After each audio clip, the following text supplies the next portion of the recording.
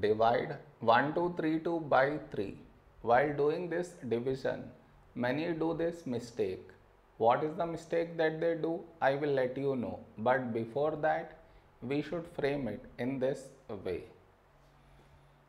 1232 and 3 here. This is your step 1. Next. Here we have 1 and here 3. 1 is smaller than 3. So take two numbers 12. When do we get 12 in 3 table? 3 fours 12. Now we should subtract. We get 0. After this, bring down the beside number. So 3 down. When do we get 3 in 3 table? 3 ones 3. Now we should subtract. We get 0. After this, bring down the beside number. So 2 down. After this step, the mistake happens. And the mistake is this. Here we have 2 and here 3. 2 is smaller than 3.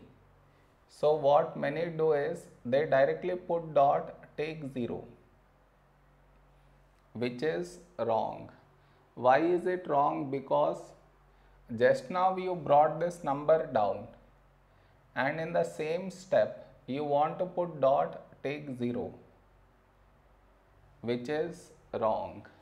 I repeat, bring down the number and also put dot, take 0. Bring down the number and put dot, take 0. Both at the same step you should not do. Instead of that, what you should think of doing is, which number should we take here? If I take 1, we will get 3. But 3 is larger than 2. So what we should do is, we should take 0. So 3 into 0, 0. Now we should subtract. We get 2. Over here, we did not bring any number down. And 2 is smaller than 3. So now we can put dot and take 0. So 20. A number close to 20 in 3 table is 3, 6, 18. Now we should subtract. We got 2 again. That means we get bar on this number. Did you understand where does the mistake happens?